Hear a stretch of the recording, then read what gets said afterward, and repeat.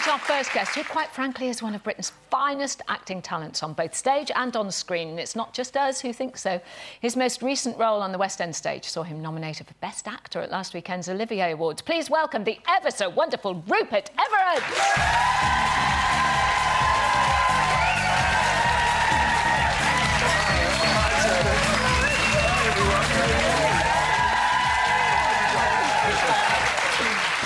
So, the Oliviers, because last time you were on, you were telling us about There's the no point Judas talking Kiss. about it. I said to Carol, don't bring it up. Oh, God, there is nothing worse than going to an awards ceremony and losing. You might as well eat an electric light bulb.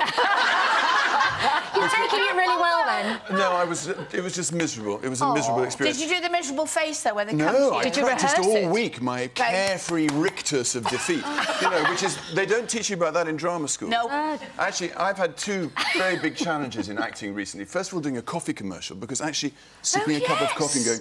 and then looking into a camera, carefree, jolly, effervescent, vibrant. Very difficult. Yeah. Also very difficult, looking like a, you know, nice loser.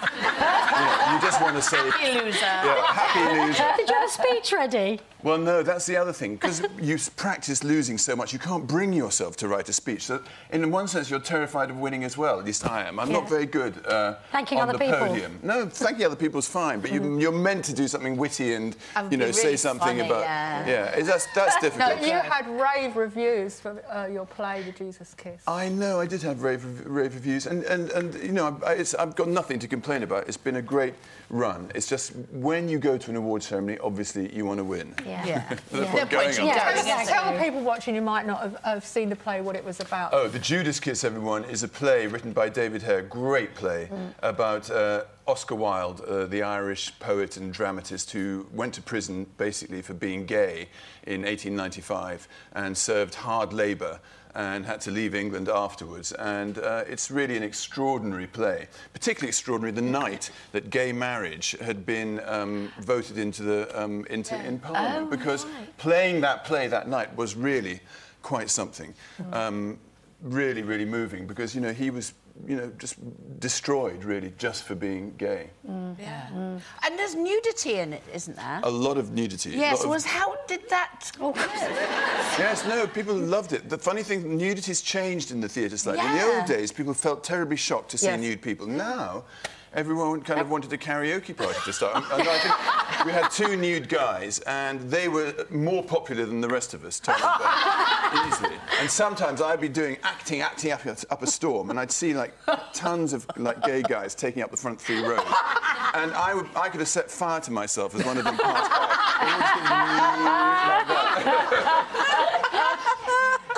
You've had recently, I saw you do your Professor Higgins in Pygmalion, and you were absolutely brilliant. Oh, thank you. And I took my daughter because I thought it would be a good introduction to Bernard Shaw, and she loved it.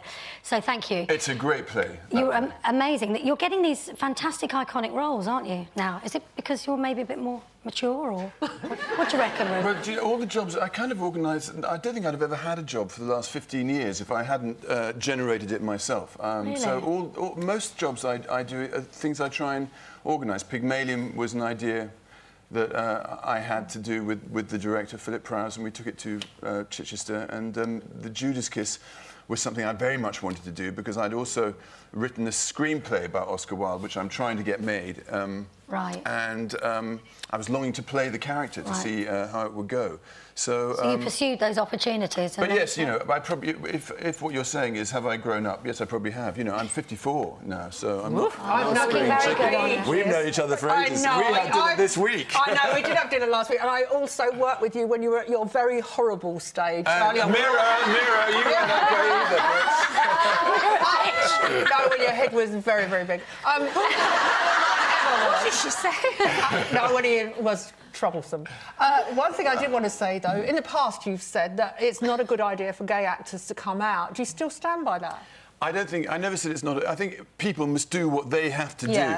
My point was, I don't think that if someone doesn't want to come out, I don't think they should be forced out. That's a decision you make with the universe and everyone. And everyone has their own version of things. I think it's not ideal. It's not good for your career. It's not ideal to be gay and to try and be a leading man, for example. On the other hand, it depends what you want to achieve from your career. I'm not I don't point my finger at people who haven't done it. If you wanted to have a really great career and hide something about yourself, that's your deal. My deal about it always was, I just think lying to everyone puts you in a very weak position. It means you can't do anything. I mean, if you can lie to everyone and really keep it up, so much the better. But it's a very difficult thing to do. Was it worse when you went to America, though? When you... Not really, because when I went to America, I went on a gay magic carpet, really, because I got this role in the big Hollywood movie playing a gay, and so suddenly I was like something from outer space. Oh, a real gay playing a real gay. So I benefited from that, and everyone would ask me about being gay as if I was the first person it had happened to. But, you know, and no one had known anyone.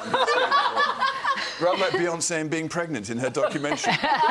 No one had ever been pregnant before Beyoncé. Never. No one. Or no one had ever been in love before Beyoncé. No. It is extraordinary. Now, earlier this year, you came on and told us about your second set of memoirs, The Vanished Years. Now, that was received wonderfully. Now it's out in paperback. Yes, and I got a prize for that too, which was very exciting. You did get a prize for that, did you? Yeah. Did you have a speech written for it? I didn't. I just said thank you because I'm just one of the things I'm not very good at in our business is podium chat. When you're on your own, in a group I can do, but on your own, it's really hard. What award did you get for that then? I got the Sheridan Morley Award for theatrical banter.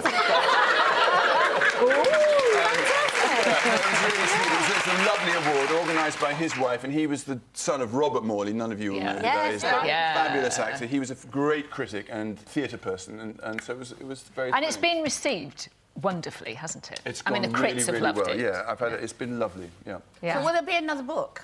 I'm going to do a third one in that series, and then I'm going to try and move on to some real fiction. Now, if you're going to write another one, are you worried about libel? Because, I mean, I've known you for ages, and you said before, and in private, you're so rude about everybody. When you Janet! No, that's just like keeping going. We were at a dinner party the other day, and I'm very naive at dinner parties, because if you go too long for drinks beforehand, you have your glass filled up. And I just have a drink when I have my dinner at home. Glunk, glunk, glunk, 3 glasses, and that's it. But when you go out for dinner, and they sit around for an hour, and you just keep on talking, I was plastered. I could hardly move, to the point where when Andrew Lloyd Webber arrived, he's doing this amazing new musical about a character called Stephen Ward. I should be Stephen Ward! Shouting the place down. It was really embarrassing. We were talking about mortality earlier, and in that book you've written about some of the people you were very close to who died. Do you think about your own mortality? All the time, but then I come from a particular generation that tons of people I knew started dying when I was about 17, in the early 80s and the late 70s of AIDS. So I felt with death really up close. For the first few years of HIV, you couldn't test for it. So when my whole career started, I thought I was on a death sentence. I remember once I was doing this mini-series called Princess Daisy, and you can see it in the film. I was bitten by a mosquito. I know this sounds rather cheap now, and I looked at the mosquito bite and I thought, fuck, this is it. So I thought, sorry, apologies. Apologies, didn't mean that. I thought, oh my God, this is it. I've got a terrible disease. And you can see in the film... Tourette's. I just... Daddy's peeving support. I thought, this is it, and you can see if you saw the film that I'd stopped acting for one. I thought, well, what's the point of bothering anymore? And so one really lived in that time feeling like a cartoon character that had run over the edge of a cliff and was about to fall down. So it's something that I think has always been close to me, and I think it's necessary to live and die all the time. That's really one of the main secrets of life. Dying to everything, because actually you see it in your relationship. You build up in your relationship all this past, so by year 5 in your relationship, for example, you cannot really see the person as they are now. You see them in the build-up of stuff that you've got in your brain. If you could die to all that, then relationship, for example, would remain fresh. I know it's easier said than done, but I think it is the secret of life, dying, and I think we ignore it and avoid it and are so terrified by it. But in fact, it's the secret of everything, really, because each breath is over. Not Very just true. a life, and not just your grandmother, and not just... Each breath, each moment, each thought is over. It's gone. And... Rupert, we wish you all the very best with Vanished Years in paperback form.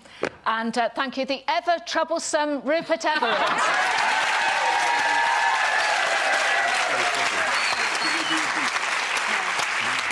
And we do apologise for some fruity language earlier on. Right, competition time again, and if you fancy